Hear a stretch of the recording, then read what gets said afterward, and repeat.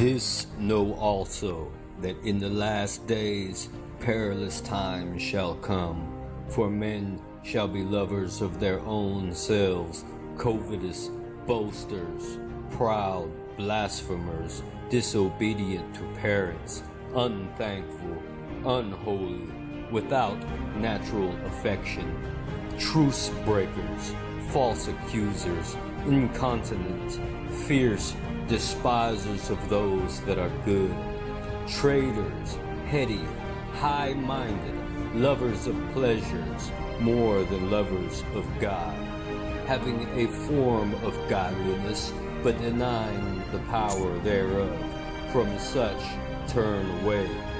For of this sort are they which creep into houses and lead captive silly women, laden with sins, led away with divers lusts, ever learning and never able to come to the knowledge of the truth. Now, as Jannes and Jambres withstood Moses, so do these also resist the truth. Men of corrupt minds reprobate concerning the faith, but they shall proceed no further, for their folly shall be manifest unto all men, as theirs also was. But thou hast fully known my doctrine, manner of life, purpose, faith, long-suffering, charity, patience, persecutions, afflictions, which came unto me at Antioch, and at Iconium, and Lystra.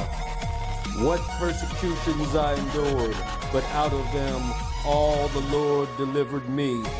Yea, and all that will live godly in Christ Jesus shall suffer persecution, but evil men and seducers shall wax worse and worse, deceiving and being deceived.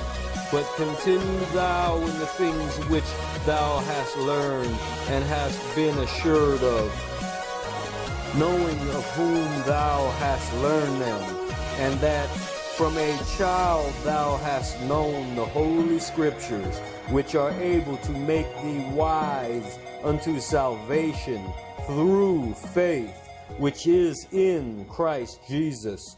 All scripture is given by inspiration of God, and is profitable for doctrine, for reproof, for correction, for instruction in righteousness, that the man of God may be perfect, thoroughly furnished unto all good works.